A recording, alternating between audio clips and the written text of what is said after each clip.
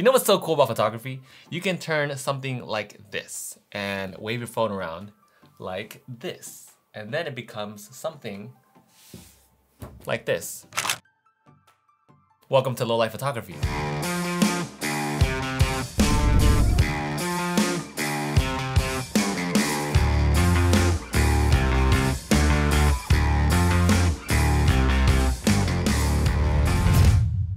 Hi, welcome back to the channel. I feel like it's been a while since we've done one of these photography tutorials, but thank you to those on Patreon that gave me this amazing idea for some low-light photography.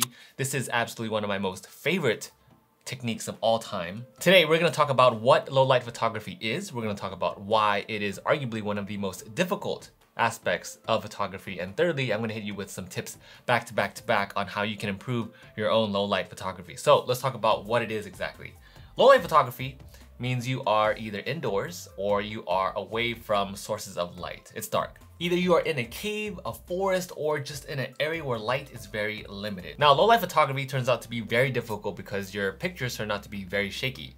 And that's because your shutter speed is on a very low setting, so your camera is unable to process the image as fast as it normally would with a ton of light. If you're unsure about camera settings, here's a video explaining all of that. So with a low shutter speed, your camera is going to have a very hard time compensating for all that fast movement. And then therefore, when you're holding the camera, you're gonna get all that hand shakiness in your photo. Now in turn, if you want to increase your artificial source of light, your camera's sensitivity to light by increasing the ISO, the problem with that is that you can only go to a certain range before it starts introducing a lot of grain, a lot of noise into your photo. And that's a problem. So here are 5 things that you can do in order to work around or improve that situation. Number 1, my absolutely most favoriteest technique of all time, and that is long exposure photography. I have used this technique across a ton of my photos from the beginning till now, and it is absolutely amazing. So for this, you're gonna need a tripod. Now this one is a $35 one that I use. It is linked down below. Or you can also put your camera on a stack of books, on anything that you can just lean against so it's nice and stable. And then you're gonna move your shutter speed to the left and decrease it so it's around 5 seconds, meaning your shutter is going to remain open for that long, and then take in as much light as possible. You'll also want to eliminate as many light sources as possible, and in turn, grab any kind of light source you want. And of course, don't forget your subject. For today, we're also going to use board games as per usual for the main subject of interest. The applications of this, it's not much. You can just take photos like this, and like this, and like this. When I first found this out, it blew my freaking mind. So how are you not freaking out right now? There are so many applications of this. So for example, on my Instagram, I posted a IG reel on how I used fairy lights to do the same technique here with long exposure photography.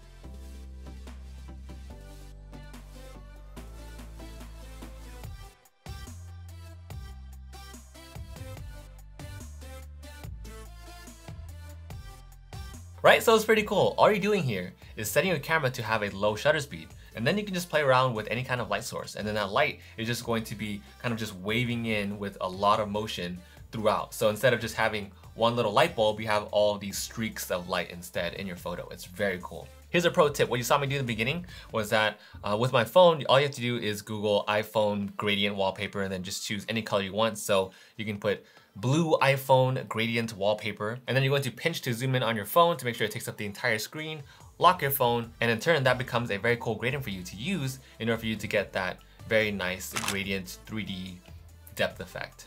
One of my favorite pictures of all time was one I took of Lords of Hellas, and for that one I used steel wool, but I also posted some behind the scenes right here.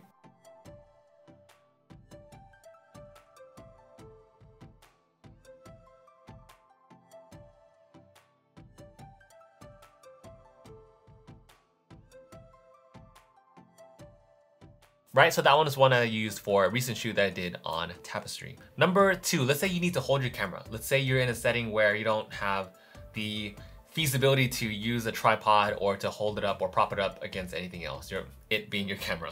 Let's say you have no way to prop up your camera at all. What you can do instead is to start introducing your own source of light. So in this case, the first one I think of is using an external flash. One of the most common mistakes I see with people using an external flash is that they'll take it and point it straight at their subject. A lot of the times that's going to look really, really bad. Here's an example. So if you were to point your flash directly at your subject, you're going to get a ton of harsh lighting. And on top of that, you're going to lose a ton of detail. It just looks very, very bad. It creates very, very harsh shadows on top of having very harsh, bright lit lighting on your subject, which is usually Not a good thing. This one is easy fix. All you have to do is take your external flash, point it straight up, and that's called bounce lighting. So the light is going to bounce across the ceiling and across the walls, and then it's going to come back down onto your subject. Think of it as like a rain of light. So see here how it has a very nice diffused, even lighting across the pyramid. That's the effect you want over the first one, which was way too harsh. Same idea if you are photographing human subjects. A lot of the times it's not very flattering to just point the light directly at them. On top of that, they're going to be very annoyed very, very quickly if you just point flash directly in their face. Of course, there are always exceptions to this. Sometimes the only choice you have is to point your flash directly at your subject. In that case, you still want to diffuse the light as much as possible so it kind of spreads out evenly. And what you can do is either put a piece of paper in front of your flash or use some kind of diffuser that attaches right onto your flash directly. Tip number 3, shoot in RAW. If you aren't already shooting in RAW now, it is 2020, we need to be shooting in RAW. Our phones now, actually as of the iPhone 12, if you have an iPhone, if you have another type of phone, I'm pretty sure you had RAW ages ago. Either way, our phones now can shoot in their own forms of RAW. So with a DSLR, you should definitely be shooting in RAW if you aren't already. The only reason you want to shoot in JPEG is if you want to save space, but there is a massive world of a difference if you're shooting in RAW versus if you're shooting in JPEG. Especially for low light photography, you really want to shoot in RAW because you can bring back a photo to life, literally, by shooting in RAW. And that's because you are going to lose a ton of information if you're shooting it in JPEG.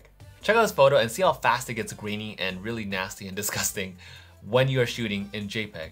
Versus, here's a photo that I took in RAW. So automatically you're thinking, oh wait, it's super dark. You can't really salvage that. It looks really bad. A lot of times actually when a lot of my family and friends and just people looking over your shoulder as you're taking photos, they see your photos in a 10-inch LCD screen and it looks pretty bad, or actually it looks very dark and you can barely see what's going on. But that is the magic of RAW, because once they see the edited version, they're like, what the hell? Like, where did that come from? It was pitch black. How did you even bring that back? And that is because you're shooting in RAW. Moving on to tip number 4, and that is if you have minimal sources of light, if you have little to no light at all, guess what? That means you have an empty blank canvas, my friend. Blank canvas. That means you have more control over the light that you are introducing into that entire setting. For example, in this photo that I'm about to show you, I used this light stick and put it right behind my minis. And then I took another form of this exact same light stick, which is currently lighting up this side of the frame over here.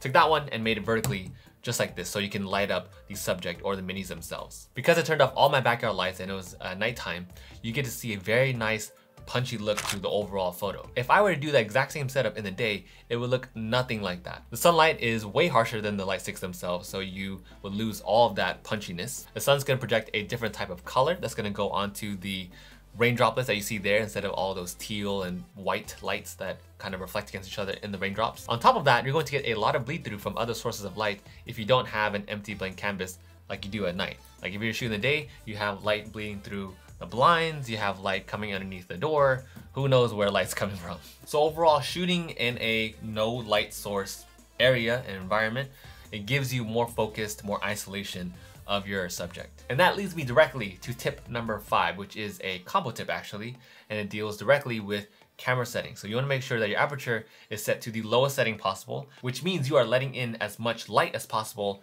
to your camera. And you also want to understand your camera's range for ISO. For example, an entry-level camera, the Canon 80D, which is my backup camera, that camera can go up to 800 ISO before it starts introducing a ton of grain. Anything above 800 ISO, from what I've found over the many years that I've taken photos with it, it introduces a ton of grain and you can barely use any kind of photos that are pushed beyond 800 ISO. In contrast, the camera that's filming me right now, which is the Canon 1DX, that one can be pushed all the way to 3200 ISO.